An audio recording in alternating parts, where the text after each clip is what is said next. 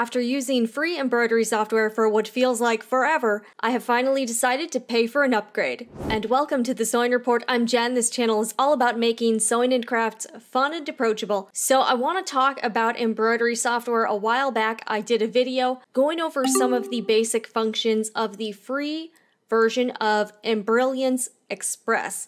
Now this can be downloaded from the website, and I've been using that for 2 years now, and it's great for free software. It's easy to use. I walked you guys through how I do fonts and also save them as working files and as files for my embroidery machine, but there's some limitations to the free version, like anything that's free.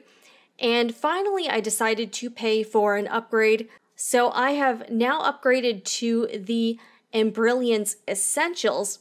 So what I'm going to do in this video is kind of explain why I made the change, also how I decided to choose which version of the paid software I wanted to get, because there are several different types, and also what you can do in the version I chose. If you're looking for embroidery software, I felt like this was not too crazy in terms of budgeting and cost, and I can still do a lot of what I want. So I have the Brother PE800 embroidery machine. I know I featured it in a lot of videos, and there are a lot of in-machine functions that you can do in terms of design.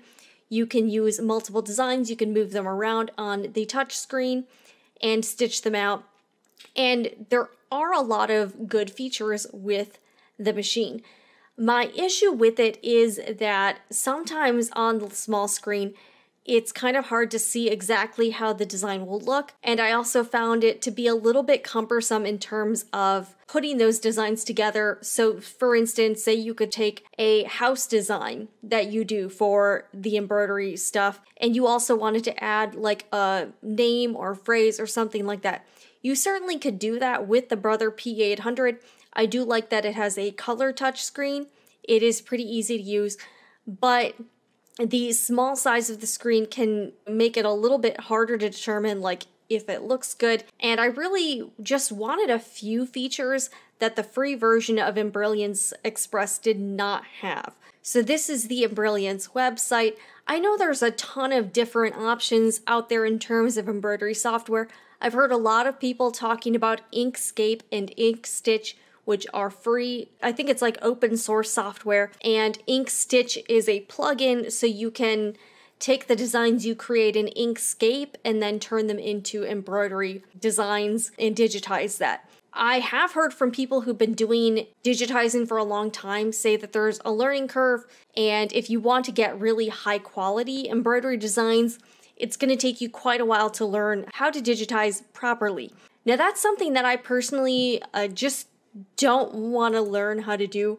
Not like I'm making myself sound super lazy here, but I'm not a designer at heart. That's not really my thing, and I personally don't have an interest in learning how to do embroidery digitizing myself. If I have something I want to embroider, I'll either do one of two things. I will find a design that I'm looking for, or I've done this a few times. I've had like a logo or something specific I wanted, and I paid a digitizer that I found on Etsy.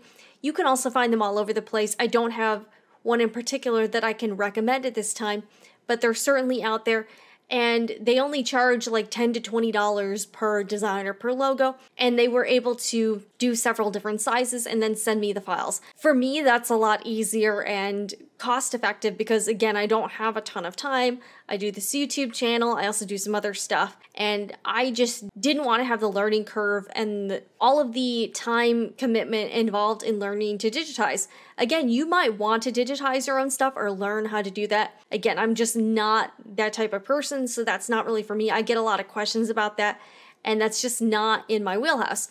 So I've been sticking with Embrilliance. The free version I found very easy to use, and the free version, though, what would happen with that is you could take a .bx font. Now that is a computer font, but it is specifically for embroidery machines, and it's an embroidery design basically. But the .bx file type allowed you to type out the phrases versus say if it was just an embroidery design file, like the brother machines are .pes, you would have to take each of those letters, import them, and arrange them the way you want. So that would take way more time. So I'm very grateful to have BX fonts. I think it's awesome and it really saves you a lot of time.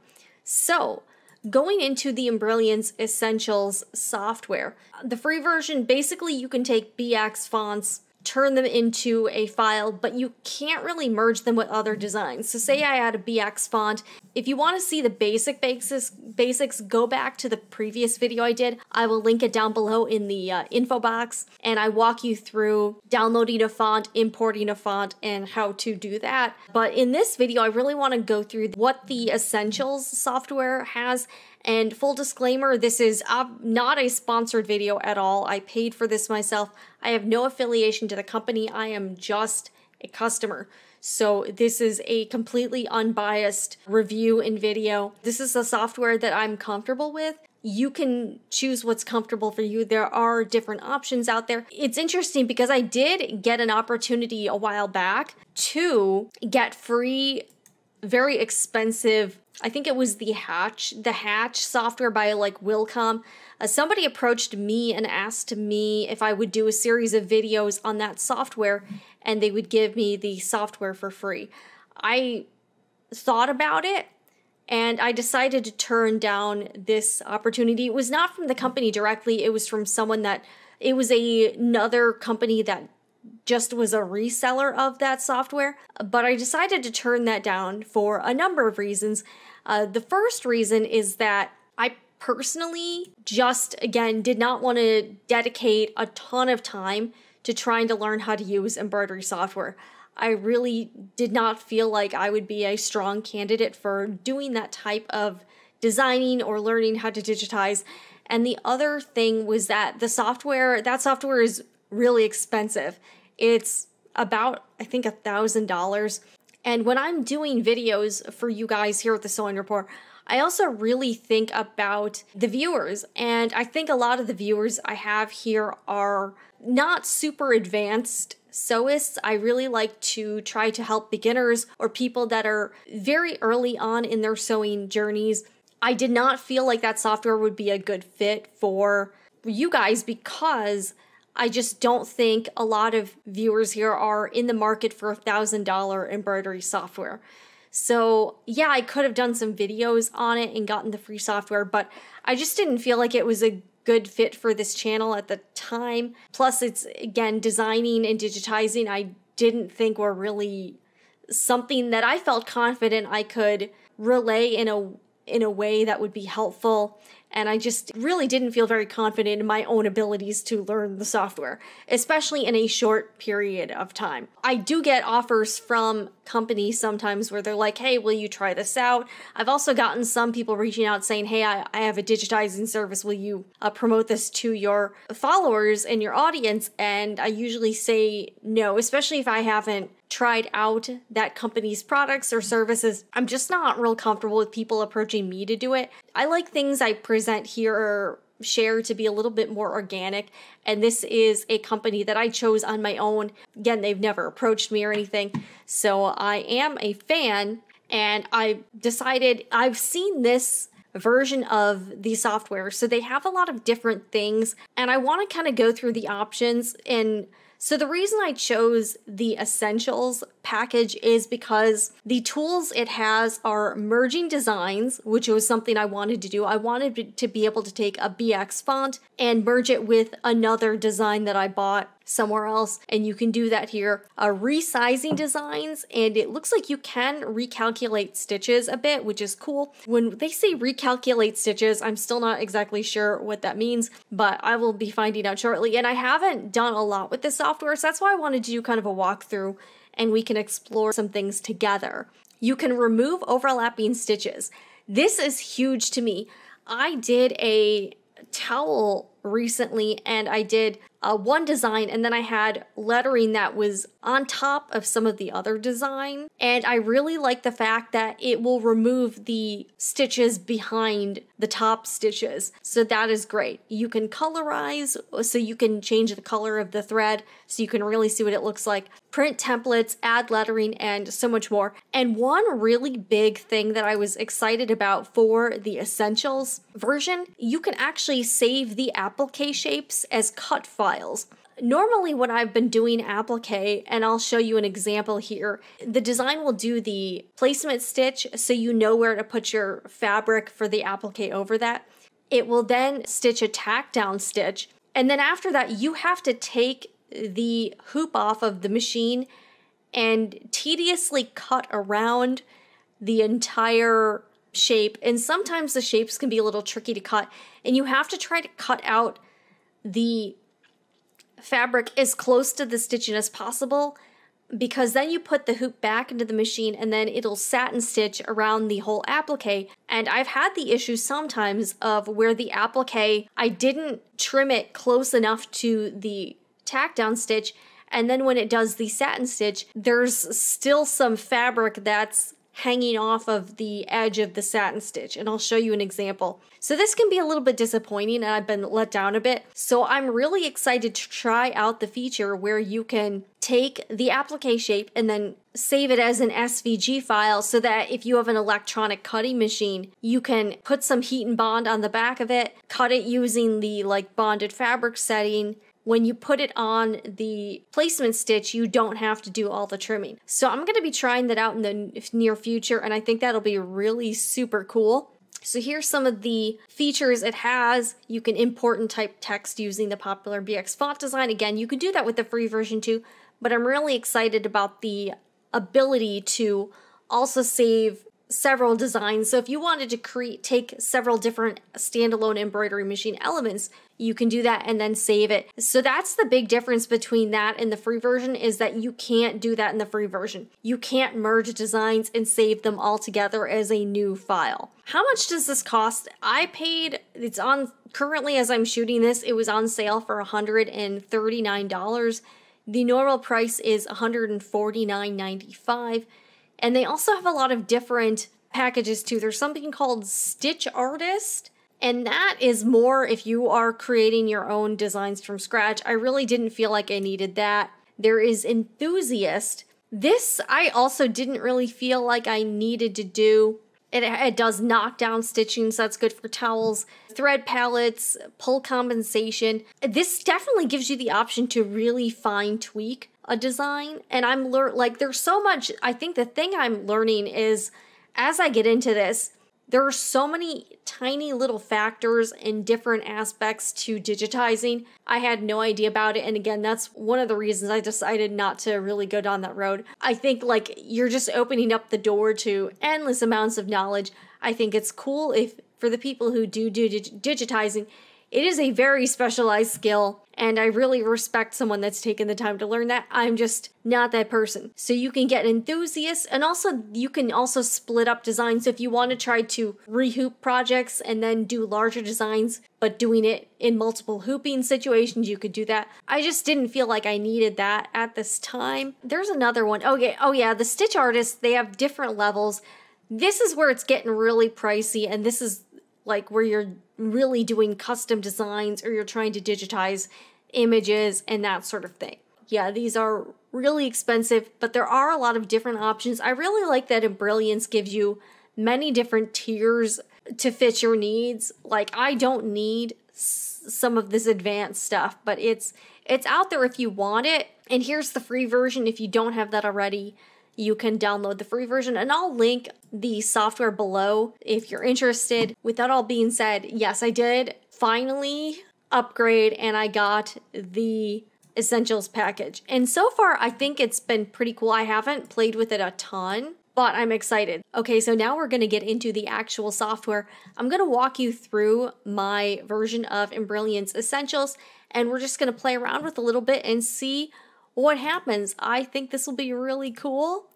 All right, so here is Embrilliance Essentials, and this looks just like the free version on the surface. So it does you can zoom in and out, and you can also change, I believe you can change what it looks like. So you can change, this is clearly set up for a 5x7 hoop, and I know that you can change the way it looks. Okay, so you can change what kind of hoop you're doing. Like this says it's approximately 5 by 7. Let's see here. 8 by 12. Okay, let me get. So if you have different hoop sizes, you can customize it to whatever hoop you have. 8 by 8. This is 6 by 6. All right, so this is 5 by 7. I'm going to guess the 100 by 100. Yeah, that's 4 by 4. So now this is set up for a 4 by 4 inch hoop. I'm going to go back to the 5 inch by 7 inch hoop though, because that's the one I normally use a lot. But it's cool that you can change this out. All right, here we go. And let me pull in some of my designs. So we'll just go through some of the designs and I'm going to show you some of the features because I am pretty excited.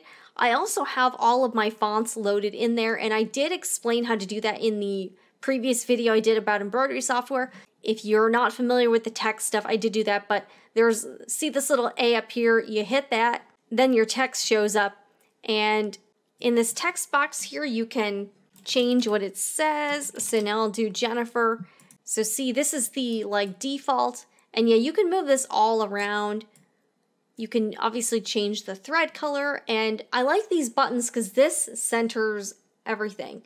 So if you kind of move your design around, but then you want it to go back to the center, you just hit this button and it goes back to the center. And you can also hit your arrow keys and change that as well. I'm using my arrow keys. I'm using the up key, the down key, left, right. And these green dots here, you can actually just move one letter if you want to. Oh wait, yeah, so that just moved one letter. Don't want to do that. Let's hit. All right, where's the undo button here? I think this is the undo. Okay. All right, now we know this is the undo button. Let's center this again, and I will go into my fonts. So these are all fonts. These are all BX fonts that I have saved. So see this, there's bold cursive, and you can change the spacing. So see, so I can have all these letters be smushed together or spaced out. You can also make them slant. And I think this button here resets everything. Okay, here we go. So this resets everything. You can also rotate your design. So see, the Jennifer doesn't fit into the short side of the hoop, but if I turn it, rotate it 90 degrees, it does. So you can do all kinds of stuff with the software, and then you can save. The best part though is that you can save the file. We're gonna choose another font here. Maybe something small. So this is 2 inch. Okay, that's very large. All right, here's 0.5 inch. Okay, that's a little small. Here's 1 inch. Okay, so here's Jennifer here. Now I'm going to get some of my embroidery files, and I keep a folder on my computer and I just keep all of my designs in this one folder. So let's take this one that says kitchen mixer applique, and when you buy an embroidery file, it tends to look like this. Once you download it, you'll get like these are all the different file types that you can get. And I'm just going, and usually there's also like an instruction chart. So this one did come with an instruction chart. Let me pull this up, and that is just like a JPEG file or whatever. So it shows you how many different colors of thread you use, and you know it can be really handy. So you can print these out for your different embroidery projects if you want to just know offhand what you need to do in terms of changing your thread out and knowing what the sizes are. So let's try to import one of these. All right, she included version. Okay, all versions have the same design and should sew out identically. Okay, so she did a lot of versions of this. I'm gonna take the 3 inch size, and here we go. So now I've imported the mixer, and you can see that each thread step is clearly laid out, which is cool. I actually am really glad I got the paid version so far. I'm liking it. Move the Jennifer down. Here we go. So let's say I wanted to do this, and then let's say I wanted the mixer to be above that a little bit. You know, say this is a gift for a friend that likes to bake a lot, something like that. So let's take a look at, and this is an applique. So we can actually, I did look up how to do the applique template thing, and that's pretty cool. There's something here called the Stitch Simulator, which is actually pretty neat. It will actually show you how the machine will stitch it out and in what order. So that's actually pretty interesting. Isn't this cool? Like, I'm actually really glad I got this version. I'm liking it. And then you can see here how this is just so awesome. Like, I just think this is so cool. I don't know. All right, and let's see if I can figure out how to do the template thing. All right, so I think this is the placement stitch, and I think this is the tacking stitch. Here's my placement stitch. I'm going to go down to this color section. All right, here's applique. If you go to applique position, I believe this will allow you to save the file. So it says fabric view, none, clear, or simulated, and then the cutting. So you can either have it be 0, so it would cut exactly what the applique would be, but keep in mind that you do need the fabric to go a little bit outside, a tiny bit, this placement stitch, otherwise it won't, it won't really stay down. You can have the applique be 0 to, 3 millimeter larger all around than the actual thing. I'm gonna try, let's do 1.5 millimeters. That's a pretty small amount, but it would be just enough to hopefully be just outside the placement stitch. All right, let's see what happens when you save. Okay, oh, here we go. And now you can save this as an SVG. I'm gonna try this out in a future video and actually see if this works. I'm gonna save this as a cut file and then see how it opens. All right, so let's save this. All right, many programs are made with DPI. So I guess I should do the same thing. So Adobe, Corel, and Cricut default, it's 70, 72. I guess I'll do 72 since that's what it says Cricut does. Okay, it appeared to save. All right, so we're gonna actually open up Design Space and see if that worked. All right, we're gonna upload image. You can see I have lots of BTS images here, so that's fun. All right, and we're gonna give this a whirl. Okay, that seemed to work. Cut image, try to upload this, and we're gonna see if this works. This looks about right. 1.468 inches. Appeared to be correct. All right, do basic cut, and that's it. So hypothetically, I should be able to cut this on a cutting machine and it would be exactly right for the applique. So I'm gonna be testing this out in another video. We won't do that in this one, but I just wanted to give you guys a walkthrough of what you can do with Embrilliance Essentials. I think that function alone is gonna be really cool. And it should save me some time from having to do that just such tedious trimming with the tiny scissors around the tack down stitch. This is a really cool thing, and I'm really glad you can do that. All right, let's see if you can do it for the other one. So you should be able to do it with this one too. All right, let's see here. Applique, I think it was applique position. Wait, hold on a second. Not applique. All right. So,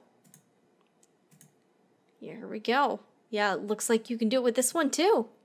Very cool. And obviously you'd want to save that as a different name so they're not the same. But yeah, this does seem to be about 1.4 inches. That looks about right actually. Like a little under 1.5 inches across. So I mean, that looks right. So let me show you something else that you can do.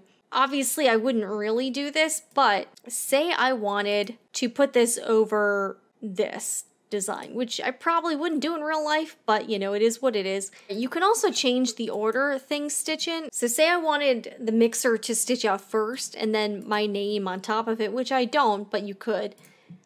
There's a really cool feature that will remove the hidden stitches.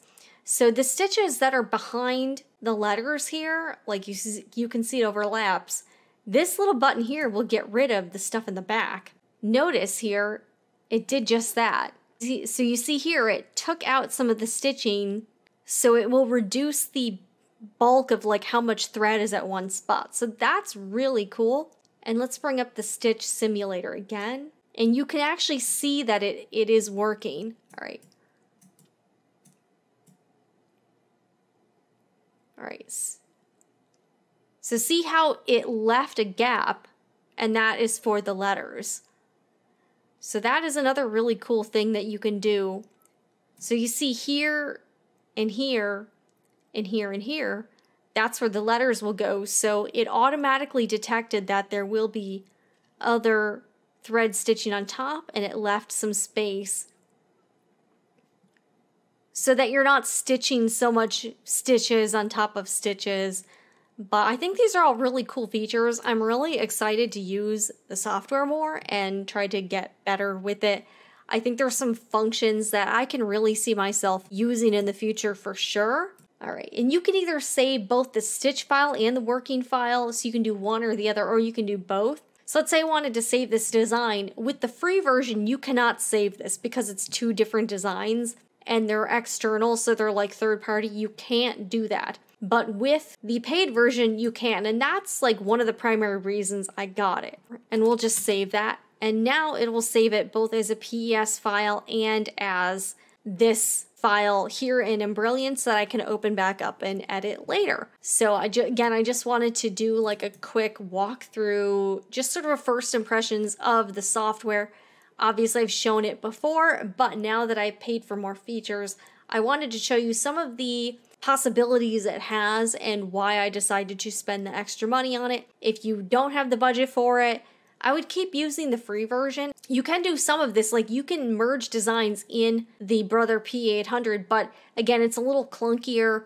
You know, you can't remove the hidden stitches, and it's much easier to see in this software than it is on the little screen. So that was really the main reason I bought it. But let me know down below in the comments, is this something that you would consider? Are you interested in doing embroidery stuff like this? Like this is like very, very light. This isn't even designing. This is more like just manipulating designs you already bought. But if you're kind of a beginner to embroidery, I do think something like this would be helpful for you, especially if you're kind of new to it. And I did notice that Embrilliance does have some tutorial videos, I believe, on their YouTube channel, and I'll try to link that below too, in case you want to get some help. There's a lot of supporting resources for the software. I was able to learn it pretty easily, and it wasn't too tricky for me, so that's why I decided to go for this one. And so far, I have not been disappointed. There are other options. Let me know, though, what software do you use if you use an embroidery software? And if you have any tips for using Embrilliance Essentials, please let me know. I am still very much a beginner, but that's why I kind of feel like maybe I'm a good person to talk about this, because I'm not some sort of design whiz. And I think sometimes that can be a little bit intimidating, especially if you haven't really worked with embroidery software very much, and I have not. So I'm really going into this cold, but I'm really excited for all of the stuff that I should be able to do with this paid version. Anyways, I hope you enjoyed this video. If you're new to machine embroidery, I have a lot of other videos about using the Brother P800. I also have several Q&A type videos where I answer some of the most commonly asked questions. I get, believe it or not, a ton of questions about embroidery machines since I started doing this series. And also a quick disclaimer, I am not a machine tech or any sort of Brother expert, so I would ask that you guys please don't like DM me or email me and ask specific questions troubleshooting your machine. I can't really do that, and I would encourage you to reach out to Brother support, but I'm just not comfortable doing that type of one-on-one troubleshooting, and that's really not my area of expertise.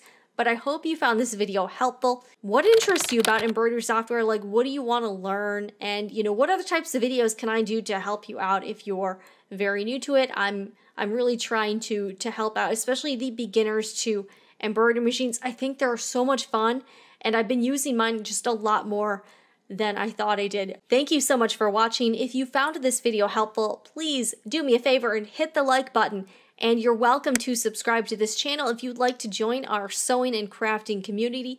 Again, I'm Jen with the Sewing Report. I'll see you guys again in the next video. And remember, whatever you're doing, make it fun.